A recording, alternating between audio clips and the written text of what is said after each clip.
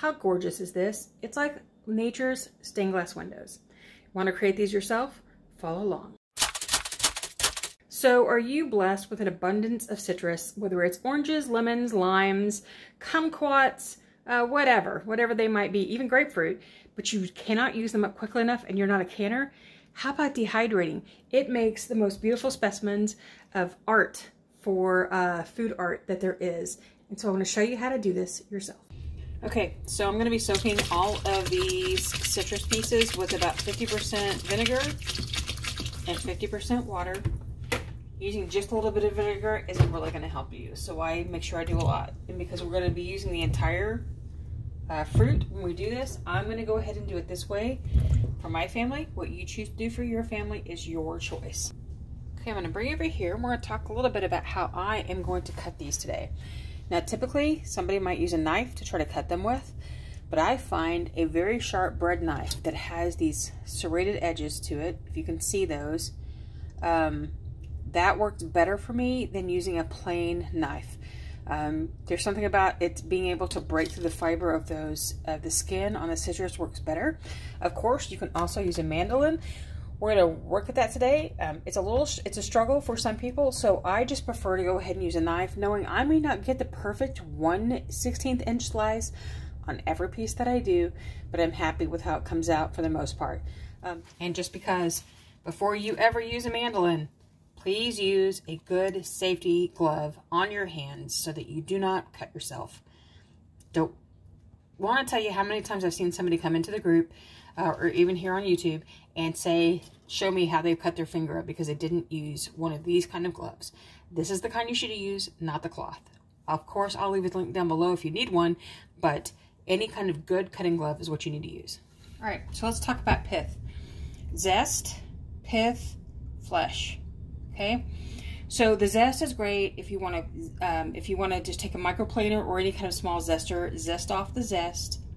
There you go, and just let it air dry. A lot of people will do add this to as an essence to icing or into a cake batter or something to flavor it up, like quick breads. It works really well that way, or to add in teas.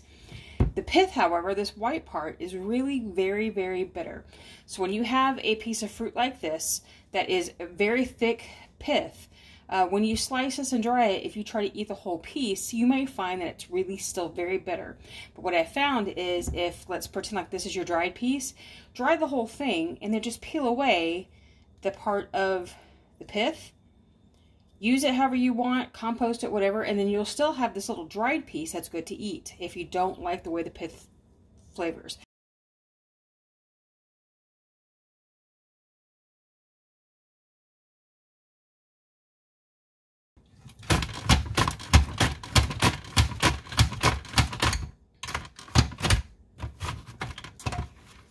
Now, if you don't know what a blood orange is, can you see that? The juice is much more red than a regular orange. This is what they can look like inside. And that's perfectly normal.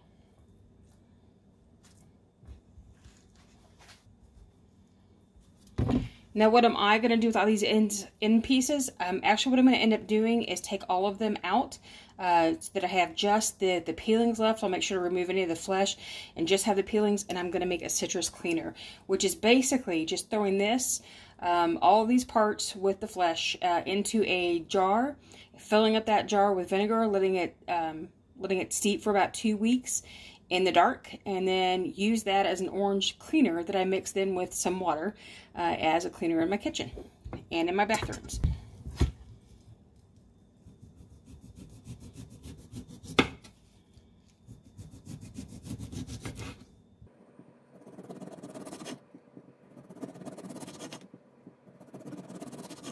So here I just wanted you to see that it was easy enough to use a good knife to cut this, because you're still going to get, if you take your time, you're going to get some fairly uniform slices doing it with my knife. But there we go. There is your lime. Now, I got these gigantic lemons from the grocery store from pickup. I didn't get to do these myself. And it's like, holy cow, these are huge. For us, they're pretty big. But I am afraid that they're going to be more pith than they are actual lemon. Go ahead and slice another one of these through for you so you can see. It gets a little better as you get into it, but there you go.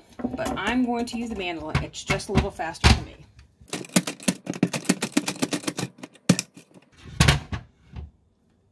And there we go. Some really pretty lemon slices. Now, something you might be able to use instead of a mandolin is if you happen to have a meat slicer, especially if it's electric, use it. It's perfect for doing citrus. The last one we have here is a grapefruit. It's a small grapefruit, which I tend, come on, let's find some fruit. It's going to be really pithy. It's not grapefruit season. We've kind of passed that. But because it's so large, I am not going to run it through the mandolin. This one's going to have a little bit thicker slices, but I'm really okay with that. It just means it just takes a little bit longer to dry. This is not the best grapefruit. Of course, that's what happens, but that's okay. You're still going to see the end result of how you can do it and how it works for you. Get one more good slice out of this before. All right, there we go.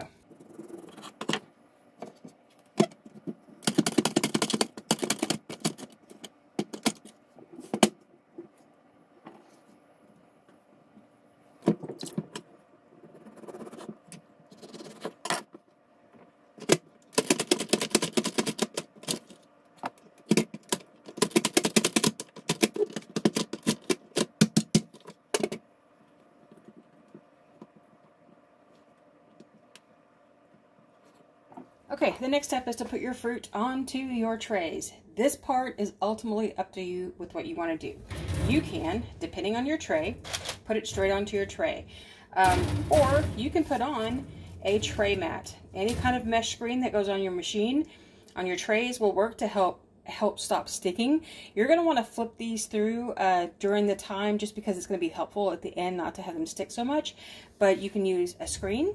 You can also use a piece of parchment or baking paper for those of you down under in the southern hemisphere. Parchment paper will work just as well.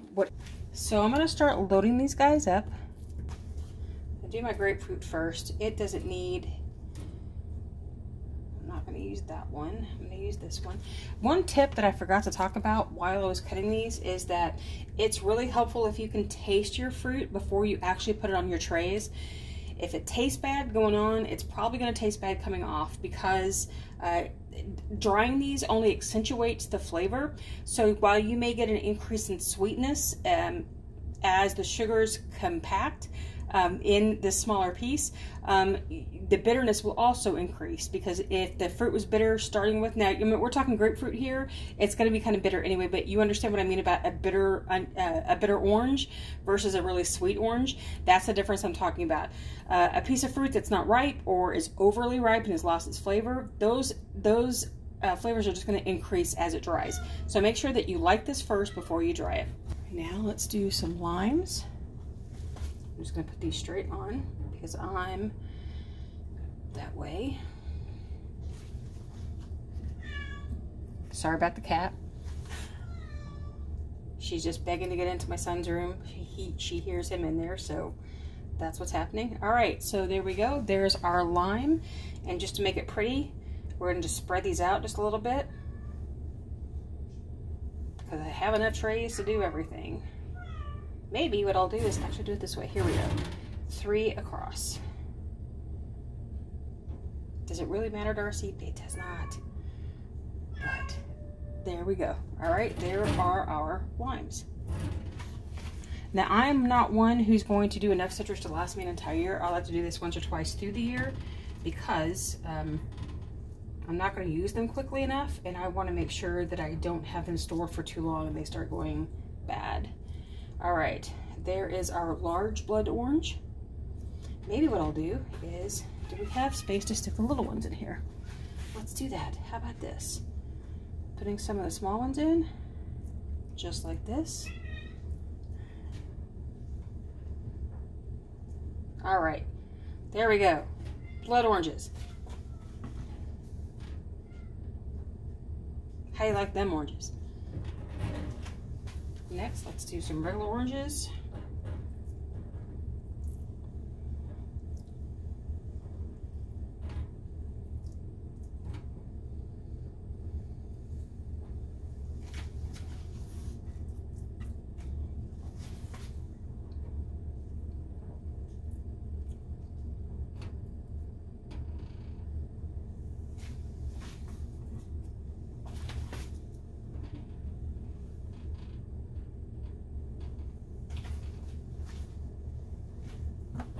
So there's our oranges and our lemons.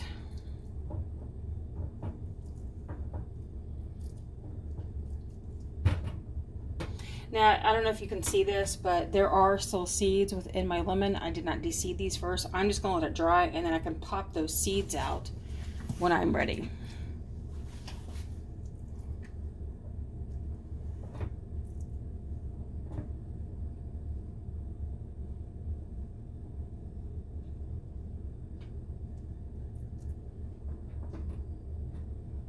I'm going to do this.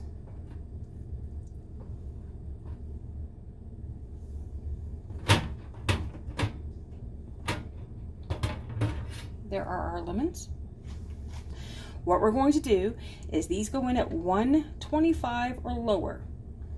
Okay, you heard me right, 125 or lower. We'll get to that in just a second. Let me go load it up.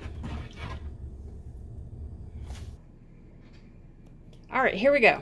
We're putting these in at temperature of 125 or lower. And for the time, honestly, the time, I'm just going to let it run because it's going to take between 18 to 24 or more hours depending on your local weather, your machine, how thick you cut your slices, how how much moisture they have on the inside. There are so many variables to this. You're just going to have a window of about 18 to 24 up to 36 hours for most citrus. What you don't want to happen is to let these dry too hot or they'll turn brown. Hold on. Okay, I have some that I dry purposefully a little too hot so that you could see what happens to them. There is no way to make sure that this never happens no matter what temperature that you have, but this tends to happen when your fruit sugars brown the hotter that you dry your fruit. So in order to try to help stop this, you don't want to use the 135 degrees Fahrenheit or the 57 degrees Celsius or 60, however your machine is. You want to drop the temperature down some. And what happens is that it allows this to dry before it allows the sugars to brown. And these aren't burned. I mean, they're not like if you put them in the oven and burn them. It's just the way the sugars react to heat. So these are still good to eat. They're still good to put in your teas. They're still good to use. But if you want to save the browning effect, put it in at 125 or lower. I mean, I know a lot of people who do these for display will do them really low. Just know that the lower you drop the temperature, the longer it's going to take for these to finish dehydrating. Okay, so I'll see you in about 24 hours. Okay, officially, these have been in my dehydrator for 48 hours. However, part of this time was done at a low temperature overnight so that they could dry without getting brown, without me seeing them. And because we've had so much rain the last few days, the humidity in the house was higher, so these were taking longer to dry. So normally, you probably won't take 2 days to do this, but because I was trying to manage when they were drying and when I could check on them, I kept the overnight temperatures at the lowest it could go. And then let them dry during the day. And then knowing yesterday with there's so much rain, it was just introducing more moisture into it, taking longer. So here we go. These are what they look like after 48 hours. Dry during the day at about 125 and overnight at 95. These are super dry. Now you can see this particular lemon did brown up a little bit, but that's okay. I'm not worried about it. But for the most part, these have kept their color. They've kept their shapes. They have not gotten overly dark for what they're supposed to, because remember, these are blood oranges and they're going to be darker. My lemons have mostly stayed the further back by the fan they were, or the closer to the fan they were, the browner they got. But still, I should have rotated these trays probably once yesterday to help that. But still, the color on this is just amazing compared to what it might have been like had I dried at 135 for a day and a half. Okay, so now we're ready for testing, right? So we have our slices. What we want to do is take one slice, let it come to a complete cool. This was the super thick slice. We don't want to do that one. All right, because when I'm touching this one, I'm still feeling a lot of pillowing here that I think it might not be ready to go yet, but that was a super thick slice compared to everything else. So I'm going to take this slice and I'm going to let it come to room temperature completely. I don't want to test it now because it may still have some softness in some of these pillows here because they're warm and they're expanded. So we're going to let it cool off and then we're going to give it a test and I'll show you at the end what this is like. Now, while we're waiting for that lemon slice to cool off, I'm going to give you a couple tips on doing some other things with citrus that you want. Now, if you're wanting to just dehydrate the zest, you want to zest a lot of your fruit before you dry the insides, but you want to keep that zest, you can take a microplaner, which is something like this, where you can have little tiny pieces of zest that are like little shavings. I wouldn't suggest drying these in a dehydrator, because they're going to blow all over the place. You can just put them in a bowl, cover them with something, and allow them to dry on their own. Now, I should have put a piece of plastic over this. This is what I usually do to help try to clean this up, but you can see all these little pieces of just pure orange zest. That left out will dry on its own, and you can store it. You also can take any peeler that you have and just go through and just peel the top part of that zest and have zest strips, if this is what you'd like. That's another way to have it happen. You can take a grater, any kind of box grater that you would normally grate cheese or anything like that. You can also take the zest off that way. The thing you want to be careful of is not getting too far in to get the pith on your zest, because the pith is the part that is tremendously bitter. So those are some ways you can do that. Also, and sorry, going through this last batch of oranges that I was going to do are actually a little overripe, so I was having trouble peeling them, so you're going to see this. Some people actually like to dehydrate the segments by themselves. So what you can do is, like I said earlier, is slice your the slices, then just take off the rind and just eat the insides when it's dry, or you can do the segments like they are. But what I suggest is before you dry these, you need to take care of this membrane, which is this piece over here that kind of holds it all together. So if you're doing this, you can just go through and put some slices in the membrane just like this, because what you're going to do is open up that membrane to allow moisture to escape to make this dry more efficiently. You can also go through here and just remove the membrane by hand. If you don't have too many to do, that's an excellent way to do it. It's a little time consuming and a little nitpicky, but you can remove that membrane just like that, and you have a segment that's completely open and it will dry. There's another way to do this, which I don't have any at the moment. It's a pectic enzyme. It's P-E-C-T-I-C enzyme. That what you do is you soak these in a solution of the enzyme in water, and it will eat away that membrane so that all you're left with is just this segment. Sort of like the way that the canned mandarin oranges come.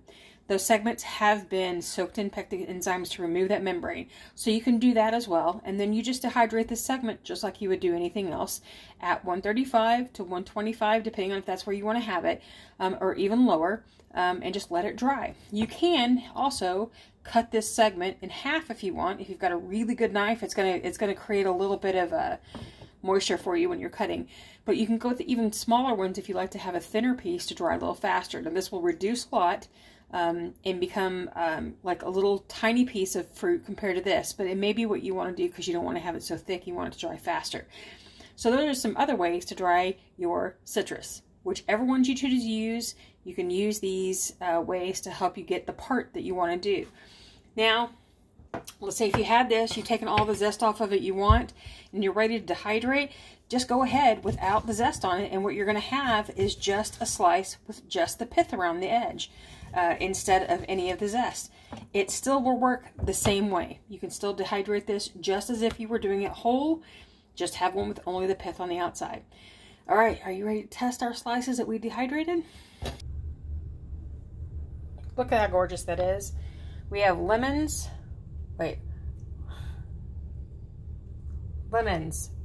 oranges, blood oranges, more oranges, lime, grapefruit, and big blood oranges. Those are so pretty, but let's test, shall we? So here's a lime we're gonna test. The lemon, test. Crack. Totally clear, totally dry, perfect, crisp for this. Now, for storage. First off, folks, tell me what we do next. All of you comment down below, what is the next step? These, to make sure they're not sticking to each other, to make sure they're not sticking into the sides of the jars. We were looking at conditioning this food for a week before we put it for storage. Now, storage can be in any airtight container that will fit your product closely enough in volume that you don't have a ton of space. And it's really helpful, especially for citrus, that you don't have this huge jar with only a small amount of citrus in it. So let's get to storing some citrus. But you can use any airtight container that you need to make any of these things fit. It doesn't have to be just a regular canning jar. So that one's not gonna work either. Those are a little too big. So I'm gonna go with this, and I'm gonna put as many of my smaller pieces in here as I can.